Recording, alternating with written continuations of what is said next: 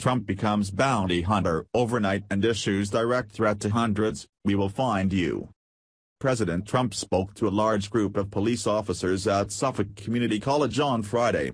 His comments during the speech made headlines when he discussed illegal immigration as well as police use of force. Before the group of officers, he made the following comments.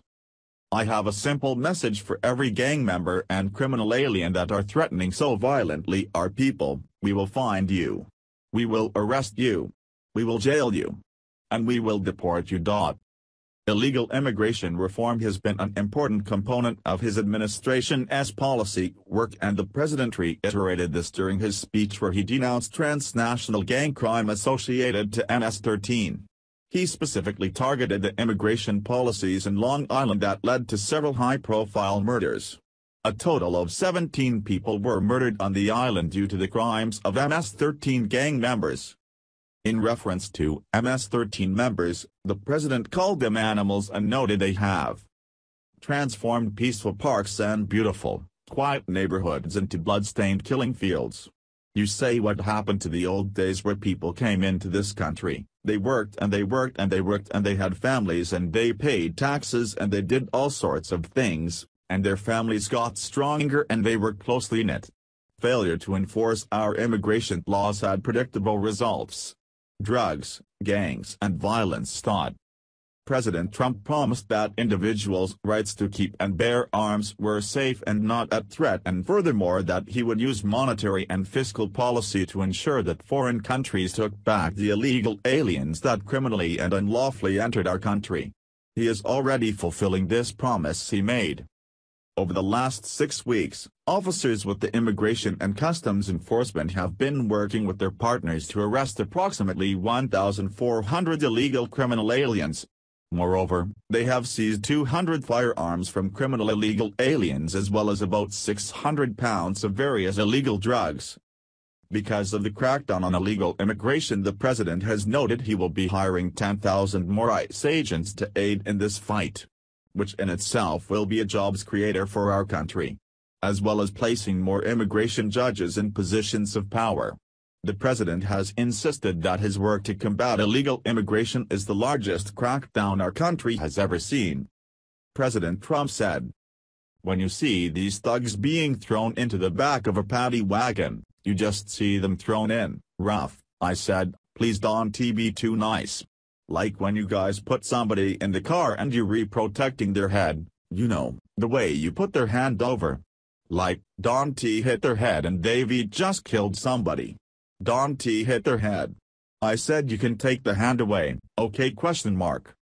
Thanks to the president's work, illegal immigrant deportation has consistently decreased since his inauguration. Approximately 13,914 arrests have taken place in just June. This does not take into consideration all the other months since he was sworn into office. During President Obama's presidency, that number was closer to 9,134 on a monthly basis. As a result of this latest crackdown though, 610,000 cases have been backlogged, creating additional work for the agency and their employees. The extra burden to immigration courts has created another backlog of deportation, because there are so many cases to take care of. USA Today reported. Attorney General Jeff Sessions has dispatched 25 more immigration judges to detention centers along the southwest border with Mexico and wants to add more. The Justice Department's goal is to hire 50 immigration judges this year and 75 in the following year. The American Mirror reported the following. Trump also discussed his promised border wall with Mexico to stem illegal immigration, human trafficking, and drug smuggling. Trump said $1.6 billion has already been approved for Phase 1. "We're going to secure our border against illegal entry and we will build the wall," Trump said, describing the project as a vital tool for ending the humanitarian crisis. The president closed his remarks with gratitude for the law enforcement officers working to keep Americans safe. "We will defend our country, protect our communities and put the safety of the American people first. It has called America First. It has called Make America Great Again. Have you heard that expression? You are really special, special Americans," and thank you in particular to the great police, sheriffs, and ICE officers, he said. You do a spectacular job. The country loves you and the country respects you. Ever since he won the election there has been a new sheriff in town, and that sheriff is President Trump, and he is kicking out everyone who is a criminal who came here illegally. Our streets will be safer, our neighborhoods will be better, and people will be able to sleep at night. All thanks to President Trump and the work of the Attorney General's office as well as the Immigration and Customs Enforcement Agency and their employees. Thanks for watching.